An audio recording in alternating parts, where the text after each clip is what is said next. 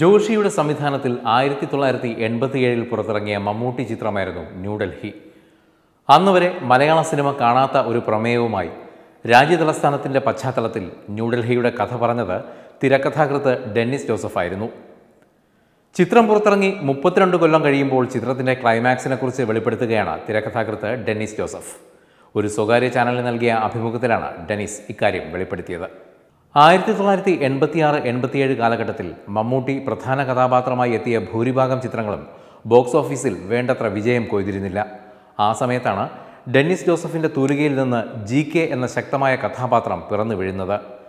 ന്യൂഡൽഹിയുടെ കാസ്റ്റിംഗിൽ GK എന്ന കൃഷ്ണമൂർത്തിയുടെ റോളിൽ സംവിധായകൻ ജോഷിക്കും തിരക്കഥാകൃത്ത് ഡെന്നിസ് ജോസഫിനും മമ്മൂട്ടിയെ അല്ലാതെ മറ്റൊരാളെ സങ്കല്പിക്കാനായില്ല.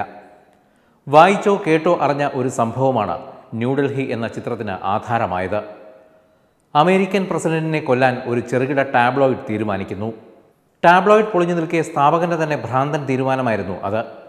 കൊലപാതകം കൊട്ടേഷൻ ഗ്രൂപ്പിനെ ഏൽപ്പിച്ച ശേഷം മരണം നേരത്തെ റിപ്പോർട്ട് ചെയ്ത് സ്കൂപ്പിലൂടെ പത്രത്തെ ക്ലിക്കാക്കുകയായിരുന്നു ലക്ഷ്യം.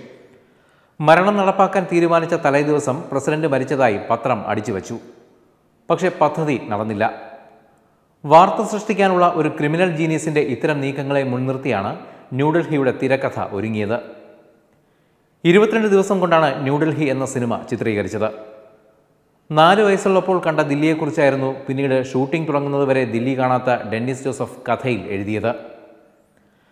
പലതവണ ആലോചിച്ചപ്പോഴും ക്ലിഷേ ക്ലൈമാക്സുകളാണ് മനസ്സിലേക്ക് ഓടിയെത്തിയത്.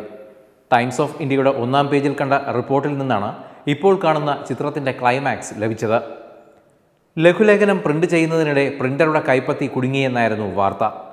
അയാളുടെ ചോരയിൽ കുതിർന്നാണ് അന്ന് പ്രിന്റ് പുറത്തിറങ്ങിയത്. ഈ ഒരു സ്പാർക്കിൽ നിന്നാണ് ചിത്രത്തിലെ വില്ലനായ ദേവൻ മരിച്ചുകൊണ്ടിരിക്കെ രക്തത്തിൽ കുതിർന്ന അയാളുടെ മരണം അച്ചടിച്ച പത്രം പുറത്തുവരുന്നതായി ക്ലൈമാക്സ് എഴുതിയത്. ചില ചിത്രങ്ങൾ താരങ്ങളുടെ തലവര തന്നെ മാറ്റിമറിക്കും. മമ്മൂട്ടി എന്ന മഹാനടന് താരപരിവേഷത്തിൽ നിന്നും സൂപ്പർ താരപരിവേഷം ചാർത്തി നൽകിയ ചിത്രം കൂടിയായിരുന്നു New Delhi. Entertainment desk, Tatwamayi news.